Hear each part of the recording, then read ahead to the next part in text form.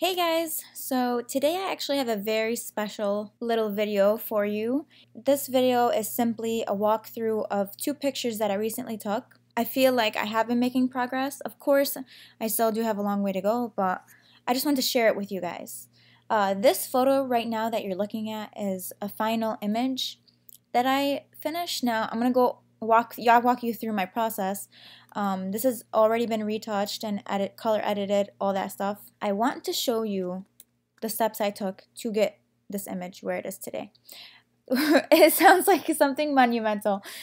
Yeah, so let's look at the original picture. So this is the original. Now when you first look at it, it's a really good base in my opinion. I shot this with a single beauty dish above her head. I wasn't really sure what I wanted to do with the colors, so I took it in to Lightroom, picked out some colors that I wanted, and I will show you the coloring that I got from Lightroom. This is the color that I ended up with in Lightroom.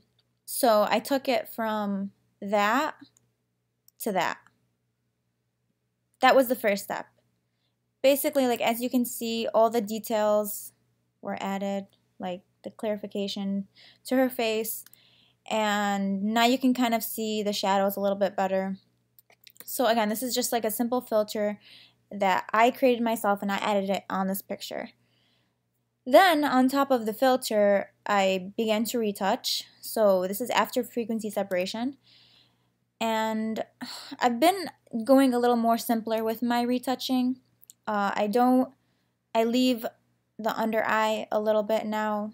I kind of like that natural look. I just kind of clean up obvious blemishes and stuff like that. No one's perfect.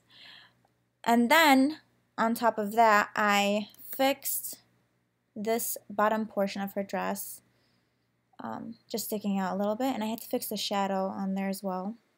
Again, not perfect. I'm still learning. I'm not like a really great retoucher yet. Yeah, so I fixed that shadow under there.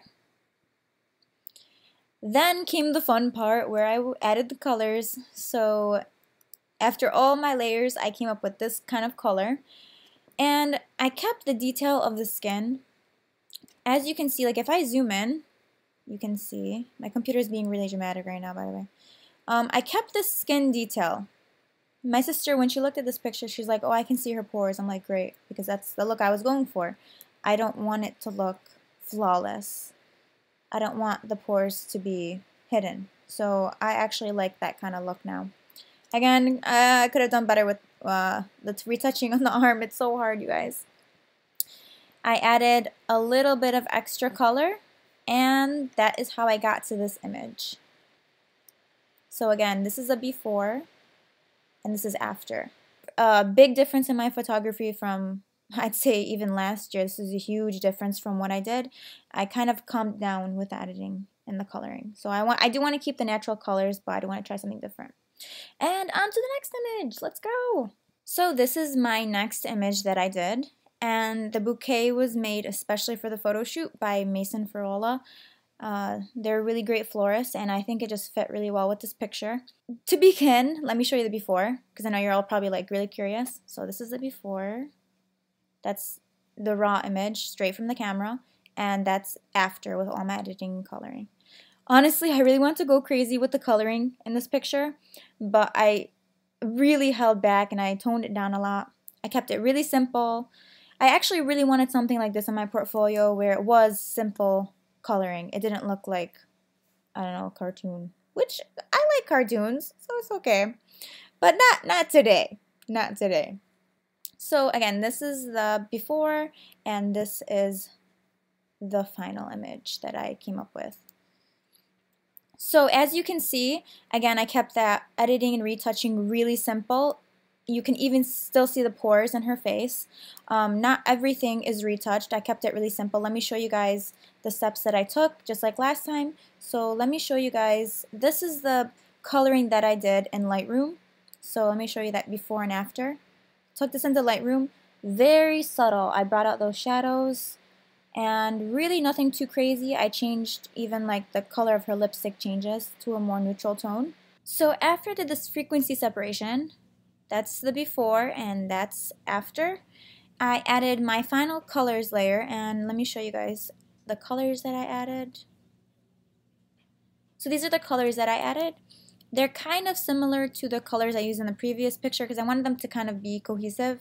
I used a lot of selective color for this one. Just brought out especially the highlight on her cheek and kind of just kept muted colors everywhere. Again, very natural. Let me show you guys an even closer look.